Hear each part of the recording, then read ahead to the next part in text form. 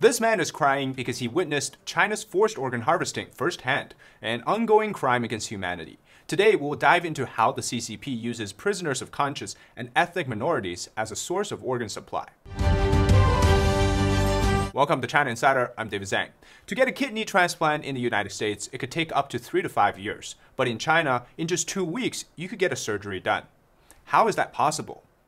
Because of the nature of this topic, we don't want to draw YouTube's community violation strike, so we'll be putting the full video on Ganjin World, and you can click the link in the description or the comment, or in this card here to watch it.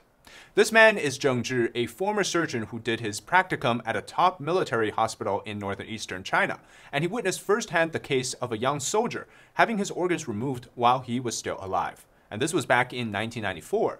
And since that experience, he has decided to survive until he can get out of China. And after he moved to Canada, he began searching for a news organization to reveal what he witnessed.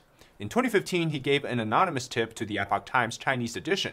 And then, this year, he went public to tell further about his own story. For more detail, I'll leave that in the second half of the video. Now, a growing body of evidence has indicated that China's hospitals are working with the police in a nefarious scheme known as organ harvesting. And their main source of organ supply comes from prisoners of conscience.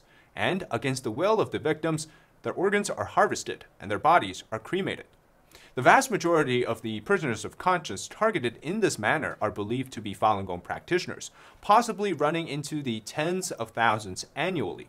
And according to an estimate by Ethan Gutman, an investigative journalist, David Mattis, an international human rights lawyer, and the late David Kilgour, a former Canadian member of parliament, they published their findings in the 2016 Bloody Harvest. We'll be basing a lot of the evidence findings from this paper. In the recent years, the Uyghur population in particular has also been subjected to forced organ harvesting while they're being kept in the concentration camps in Xinjiang. And prior to 2013, China didn't officially have an organ donation system.